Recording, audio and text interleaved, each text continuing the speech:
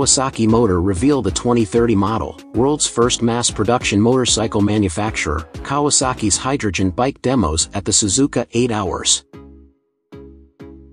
The all-new Kawasaki hydrogen engine motorcycle 2030, the vehicle shown in Suzuka this time is a research vehicle that based on the Ninja H2SX. As part of the Multi-Pathway Initiative, which aims to achieve carbon neutrality by providing a variety of options beyond just electric power. This vehicle is exploring the possibilities of hydrogen fuel engines. At present, Kawasaki development has only just begun, but Kawasaki is also working on electric and hybrid bikes.